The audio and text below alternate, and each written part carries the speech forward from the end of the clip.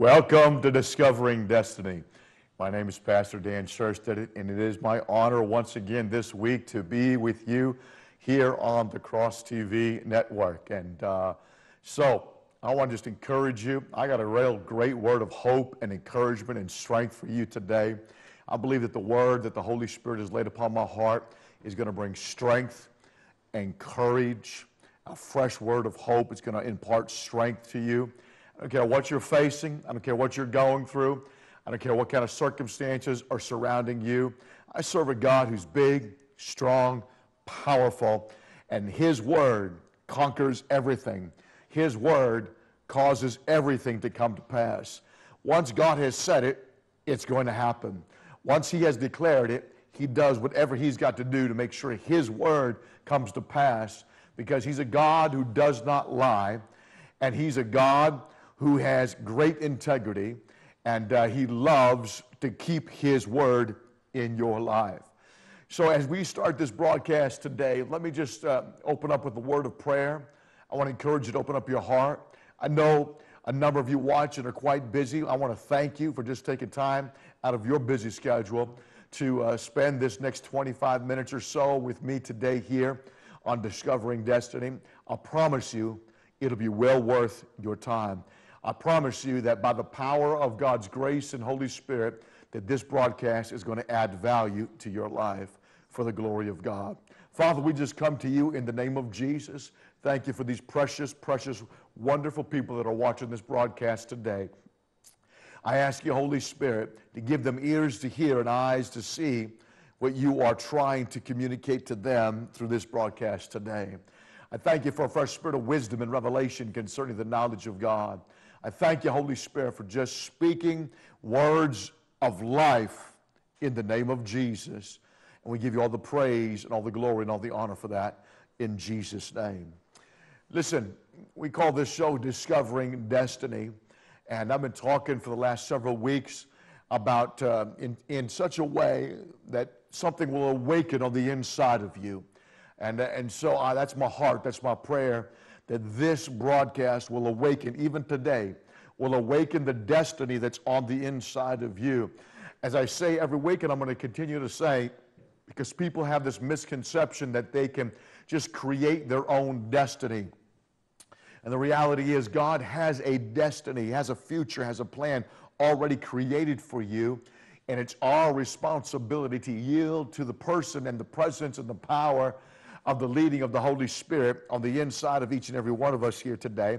And if you don't know Jesus as your personal Lord and Savior, today I just want to invite you. It's as simple as this. It's asking Him to come. By virtue of what He did upon the cross, He has made a way back to heaven for you to be in the presence of God, your Father. And so all you've got to do is believe in what Jesus did upon the cross. That's why this is called the Cross Network, the Cross TV Network. It's all about the work of the cross that has provided a way for you to get back into the presence of God the Father, to live, if you will, please, in the garden once again, and to have fellowship with Him and experience His manifest, tangible, anointed presence. In His presence is fullness of joy. The Bible says in His presence is absolute life-changing peace that literally can heal your very mind. In His presence is, listen, is the very righteousness of Jesus Himself that He literally imputes to you by virtue and by virtue of the cross as you believe in that. So listen, the Bible says that the kingdom of God comes like this, that righteousness, joy, and peace is in the Holy Spirit, and that is the kingdom of God. That the kingdom of God is not meat or drink, or it's not natural things, or that you cannot attain the kingdom of God by rules and regulations in a particular religious system. And I just think that that's huge for us to really grab a hold of, because if we can attain some kind of, get to heaven and all of the kingdom of God by just our own personal good works, then what Jesus did upon the cross was absolutely worthless and a waste of time. But the reality is that we need His righteousness. We need His faith, His joy, His peace. And the Bible says that the kingdom of God is not natural things. It's not, or you cannot get there by natural ways. But the kingdom of God is righteousness, joy, and peace in the Holy Spirit. And so when we receive the Holy Spirit, that's why the person and the power, that's why I'm so huge about, I'm always talking, whether it's on camera, whether it's in a service, whether it's a one-on-one to somebody, I'm always, everything that I speak about always revolves around the person of the Holy Spirit, because without you having a real relationship with Him, you cannot access anything that's in Jesus the Son. You cannot access anything that's in God the Father. And I've said it this way before, and I just want to say it again today on this broadcast, that God, your Father in heaven, yes, we have one God, but He manifests Himself in three different ways. And God the Father, He is the one who releases the creative thoughts. And God the Son is the one who speaks out. John chapter 1 verse 1 says that Jesus is the spoken word of God the Father, and the spoken word of God the Father is Jesus in manifest form. And so Jesus speaks out the word that He hears, He gets from the Father, the creative word, but that creative word is relayed to Him through the person of the Holy Spirit. Jesus in His earthly ministry for 3.5 years, from His virgin birth, where the Holy Spirit came upon the Virgin Mary. Come on now. It says that even then He was conceived by the power and presence and glory of the Holy Spirit. So from His very birth to His childhood, to His ministry, to His death, to ascending up into heaven, even the Bible says in the book of Hebrews, even He offered up His blood in the heavenly courts, in the heavenly Holy of Holies, by the Holy Spirit. And so it's all by the Holy Spirit. So God the Father is the one who releases the creative thought. Jesus is the one who speaks out those thoughts. But it's the Holy Spirit who is the executive agent of the triune God, who literally executes, come on, those thoughts that have been spoken. And so He is the only one.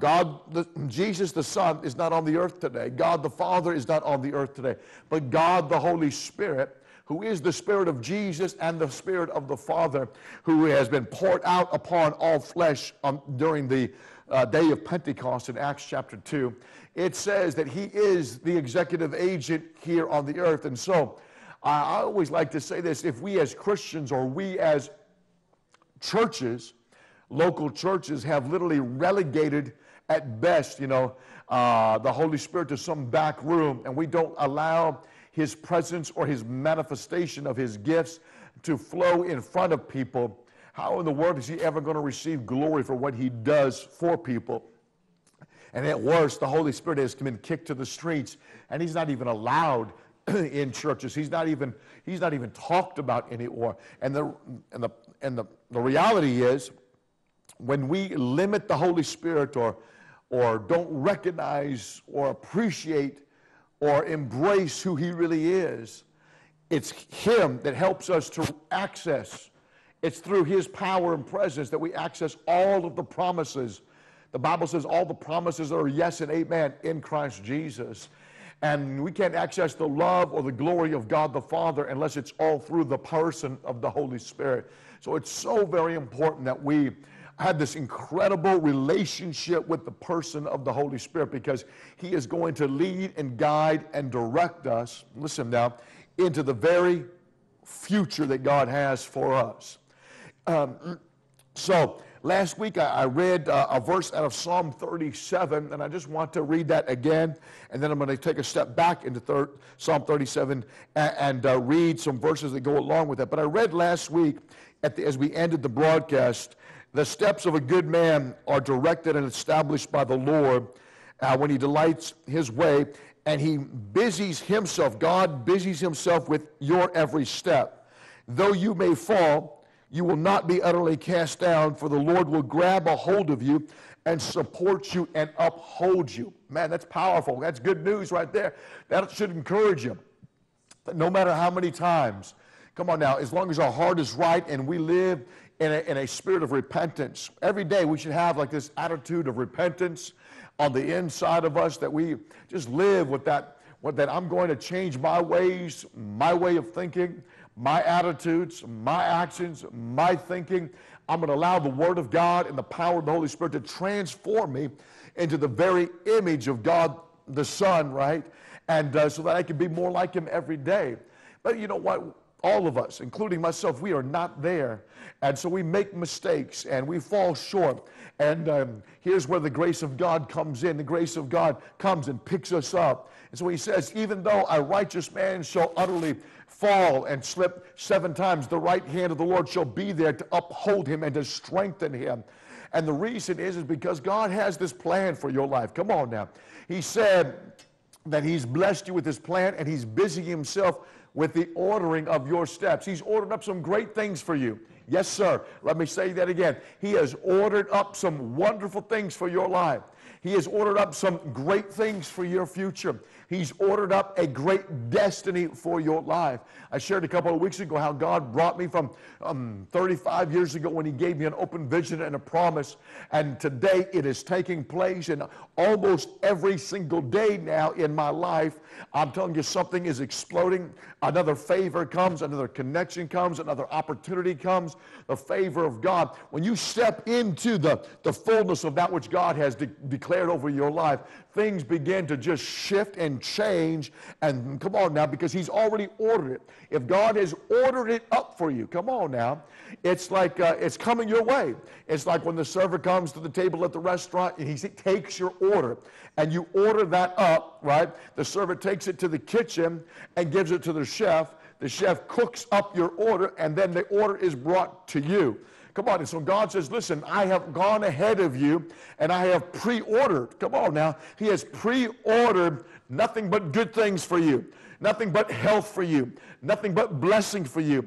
Nothing but righteousness for you. Nothing but joy for you. Nothing but peace for you. He's pre-ordered all of this, and as we stand in Christ, and Christ is in us, and we begin to understand that, we can release faith and trust in the Word of God and begin to discover what He has already pre-ordered for us. Come on, somebody. That's a word for somebody right there. Because you're waiting, you're like, oh, I wonder if I can just talk the Lord into. No. He's already pre-ordered your life. And so He says, I need you to trust me. I need you to lean on me. That's what it says here in verse 2 of chapter 37. Trust in me, lean on me, rely on me, be confident in me, because I've already pre-ordered all of this up, and it's nothing but good. And so I believe I quoted last week or a couple of weeks ago, Psalm 29, verse 11. It says, I know the thoughts and the plans that I have for you, saith the Lord, thoughts and plans to bring a great welfare to your life, to bring peace and not for evil, and to cause the expected end or the final outcome of your life to be full of hope, expectation, and blessing. Oh my goodness, that's awesome. And so as we yield to the person of the Holy Spirit and we allow Him to lead and guide and to direct us, how do we do that? By trusting in Him, by leaning upon Him, by being confident in Him, that He's already pre-ordered this up for your life, and that He says, I know you. I know how you were formed in your mother's womb. I formed you in a particularly intricate way, with all different kinds of gifts and talents and callings and anointings and graces on your life, with a particular certain kind of personality and a certain kind of temperament. He said, I put all of that, I knit it all together in a very special way. And He says, I have a special life for you, so that when you step into that, the reality is, they've done several surveys, and most people, unfortunately, it is a high percentage of most people on the planet live lives that are incredibly frustrated and no fulfillment whatsoever, no joy whatsoever. They live lives and live in jobs that they hate. Did you know that? They've done multiple scientific studies and have come to find out that most people on the planet today are absolutely living and doing jobs that they absolutely hate. Well, you know why they hate them? Because they're not called to do that. They're just doing something to survive, and they're not literally have not discovered what they are destined to do that's related to how God has created them to do that, because that's where the fulfillment comes. That's where the joy comes. That's where the hope comes. That's where the constant faith and confidence in God. And so it's so important that we tap into that. And that's what this broadcast is all about. I've come to you today to encourage you, to strengthen you, and possibly even stir you up on the inside to get you to the place where you don't want to live your life in a life of mediocrity. You want to live, come on, most of the world is doing that. You don't even need the Holy Spirit to do that. You don't need even the Word of God to do that. You don't even need God. There's a whole lot of people that are living lives that are just mediocre, and they're not accessing or talking to God or have any relationship with God at all. So you don't even need God to live that way. But if you want to live a life of excellence, if you want to live a life that's absolutely fulfilling and brings great joy on a daily basis, you're going to need the Holy Spirit. You're going to need Him to lead, guide, and direct you every single day of the way. And so when He says, listen, watch this. Here's the next sentence in verse 3 of chapter 37. So surely you will dwell in the land and in the good land and feed surely on His faithfulness, and truly you shall be fed. So I just want to stop right there and just talk a little bit about that. Here's the key. You got to feed on His faithfulness. He's a faithful God. His word is faithful. He is a God who keeps His covenant. Let me read a powerful verse out of the book of Hebrews here that I believe the Holy Spirit is just quickening for you. It says this in Hebrews chapter 6 and verse 18. It says, "This was so that by two unchangeable things, number one, His promise and His oath, number two, in which it is impossible for God ever to prove false or deceive us, who have fled to Him for refuge, that we might have mighty indwelling strength and strong encouragement to grasp and hold fast the hope that's appointed for us and set before us." Oh my goodness, that verse right there. And I'll read out of the Amplified Bible. I love the Amplified Bible. Let me just say this in case you're reading out of another translation. But, you know, I've talked to different Hebrew and Greek scholars, and they've all agreed that the Amplified Bible is the most accurate when it comes to the original language. So I know it can be a little bit more wordy and everything, but I'm telling you, the Greek language is so much more complicated than the English language, and it takes a lot of English words to even communicate properly one Greek word. And so look at this. This is powerful. Let me just stop and make a few comments here. We're talking about feeding on His faithfulness. If you're going to be a person who consistently is going to be in pursuit and having the ability to have confidence in the Lord, if your trust level or your confidence level is not high in the Lord, you might want to check your trust level. See, to have confidence in God means you got to be able to trust somebody. Just relate that to any kind of earthly relationship you may have. If you have strong confidence in a particular person that you're in relationship with, it's because you trust them. And if you don't really trust them, if you find yourself saying, well, you know what, I don't really trust that person. Well, here's the reality. You have very little, if any, confidence in that kind of person, because you don't know if they can keep their word or not. But God says, listen, I always keep my word. I always cause my promises to come to pass. Not one word. There's over 3,000 promises in the Bible, and the Word of God says that God has said yes to all 3,000 promises, and then we say amen. That word amen just simply means let it be, so be it, let it happen in my life. And so when the Word of God says that all the promises are yes and amen, number one, realize, man, there's 3,000. I don't care what you're going through. There's a promise in the Bible that relates to the situation and the particular circumstance that you're experiencing in your life right now. And as you search out the Word of God, and you know what? There are absolute incredible resources that you can get at a bookstore to help you with those promises. You can go online and you can Google a word and it'll come up with all the verses that have that word, or in particular, all the promises that have that situation in it. So man, we got so many resources. So we have nearly no excuse for finding a promise in the Bible that we can stand and allow the Holy Spirit to speak into our lives. So he says, first of all, to be able to fulfill or to discover that which I have already created for you, he says this pre-ordered plan and future, come on now, these steps that I have pre-ordered for you. He said, you're going to have confidence in me, therefore you're going to have to be able to trust me. And to be able to trust me, you're going to have to be able to feed on my faithfulness. Feed on it. Come on now. Just eat it over and over. Meditate on it. This is spiritual food. The Word of God is like spiritual food every day. You got to feed on it every day and feed on His faithfulness. Remind yourself what He's done for you in the past. Rehearse that in your heart and in your mind. Meditate on the promises of God. Feed on the promises. Listen to other testimonies of people that have gone on before you and experienced the answer to what you're going through.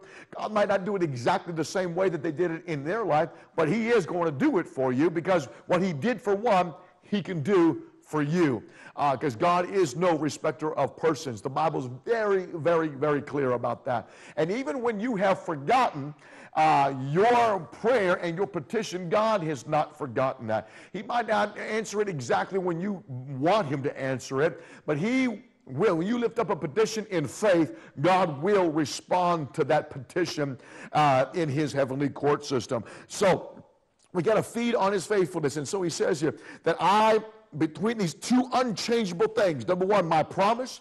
When I give a promise, nothing changes it. And then I give an oath, or I swear on myself and on my own word that what I said or promised you that I would do, I will do it. So I give you a promise, and this is what I'm going to do for you, and then I give you my word to back up my promise. And I never break my word. He's a God of absolute integrity. And so He says, these two never change, these two things. He said, we're talking about feeding on His faithfulness and the process, okay? And He's saying here that these two unchangeable things, the promise and then the word that I give, or my oath that I swear to back up my word, He says, it is impossible. It is impossible. Somebody once said, and maybe you've heard this before, that is there anything impossible to God? Yes, there is. He just says right here, it's impossible for God to lie. So there are some things that are literally impossible for God to do. So He says it's impossible for God to be proven, to ever prove to be false.